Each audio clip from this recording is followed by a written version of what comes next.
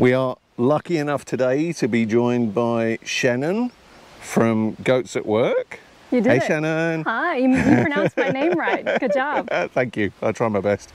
And she's agreed to be interviewed about the goats that are currently working on the property, gradually clearing away all the brush. So thank you for joining us. Absolutely. So look, I've got a few questions actually. So what breed are they? Well, you've got a mixture here. So we like to use a variety because you've got the Nigerian dwarfs, which are lower to the ground, so they'll eat closer to the ground. And then we also have some larger breeds that are Kiko boar mixes, and they will go up higher in your trees and get more forage because they're taller. That's cool. So we like to do a variety. And then we have Bokies, which is your boar Kiko mix.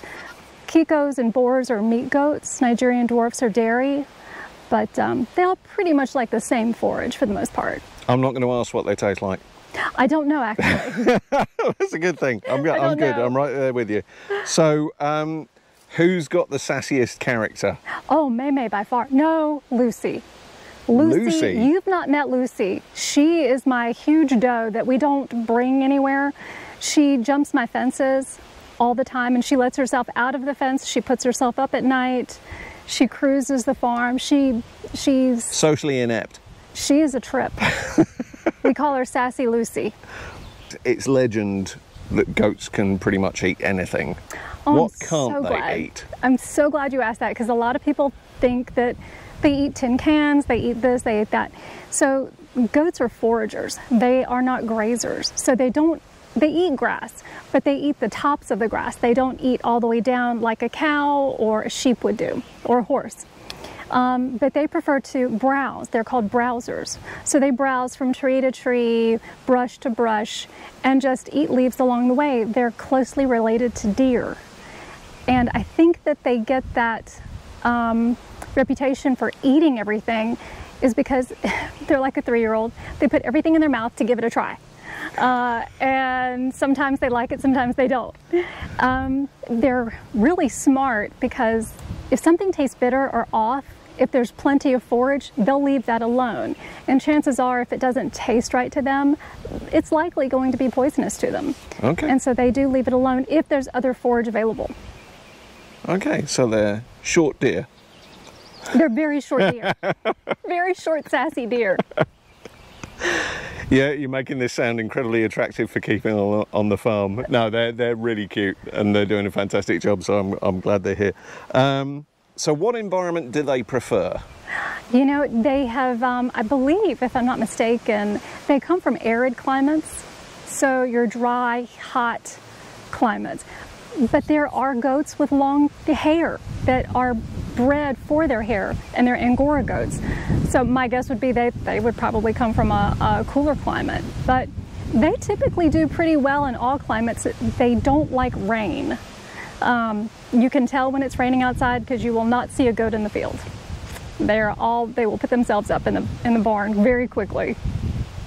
Yeah, I remember last week when Amber escaped, when there was that huge downpour, and yeah, bless her. They'll do anything they can to get out of the rain. Okay, so why, I mean, to me it's obvious, but for everyone else, why would you rent a goat? That's a good question, and like to what you were saying, you use them to discover, I would say, more than anything, to get in there before you make that expensive ouch with your equipment, pushing through into unknown territory. It's always good to send in a team of goats. They can clear the forage down and they can show you really what lies beneath.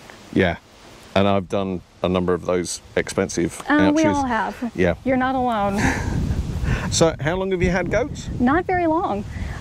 We decided back in 2016 to just get 2 goats because we had some areas on our property that needed clearing. And I had gone back to college and I did some work on my senior project. I had to do a marketing plan for goats, and I used owning goats as a model and leasing goats as a model for my project. And from that point on, it just kind of grew into more, and we decided, well, let's get into breeding. So we did some breeding, and then we had enough to lease. So it just seemed like the next logical Natural step. progression. Yeah, absolutely. So how does it work? How does the whole goat rental thing work? That's a good question. A lot of people are curious because it's a lot more in depth than you would think. It's not a matter of just throwing some goats in a field and it's done. They are savvy, so they will find ways to get out of things. They're good about getting out of fencing. So basically what we do is we will check out the property, we will carve a path through the property for electric fencing. And the electric fencing is for their protection more than anything. It does confine them to keep them focused on the area you want to graze. Yep. or clear, otherwise they'd be all over the place. It also keeps out predators.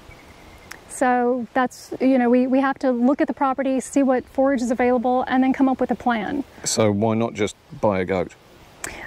You could, but you can't have just one. They're herd animals.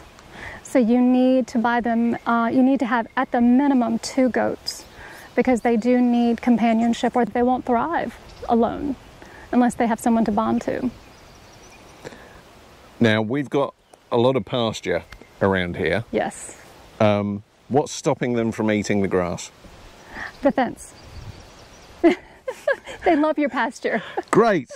Okay. They love your pasture. Note to self, don't let the goats up there. Right, okay. But they will only eat the top portion. So you could put them out there and they would eat the top 6 inches, but they would leave a good portion of it. So they are really biological lawnmowers?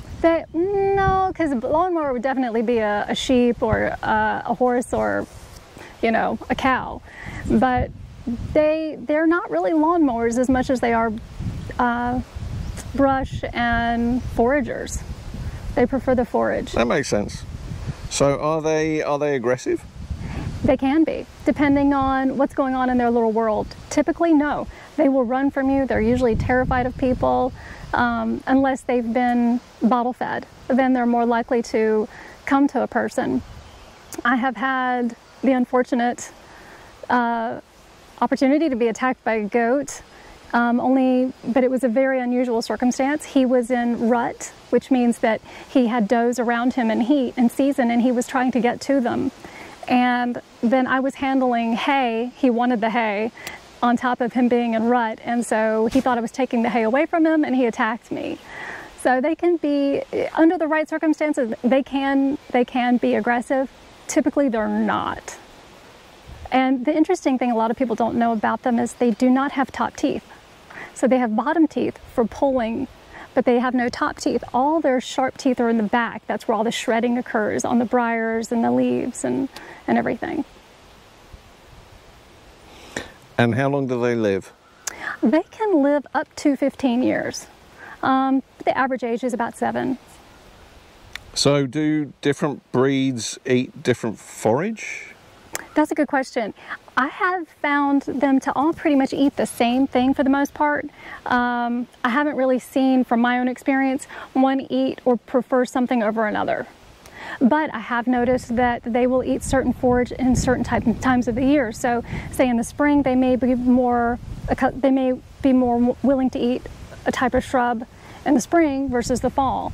And typically there's a reason for that. Sometimes it just means that that forage has gone from one stage to another in its cycle and become toxic to them.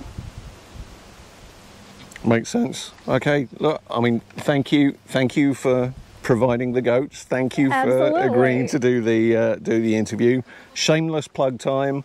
If anyone out there wants to take advantage of your services in North Carolina, how should they reach out to you? They can reach me through Facebook. There's a Goats at Work LLC page, and I can be reached through that. That's probably the best way to reach me. We do have a website, but you can access the website through the Facebook page, which is a little bit easier link.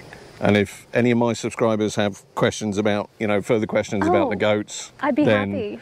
They can put it in the comments and I'll pass it straight on to you. Absolutely. We see each other almost every week anyway, don't we? So yeah. Absolutely. Okay. Great. Shenan, thank you very much. Thank you really for allowing me to bring the goats out here and help you out with the clearing of the property. Absolutely welcome. It's great. Thank you. Thanks.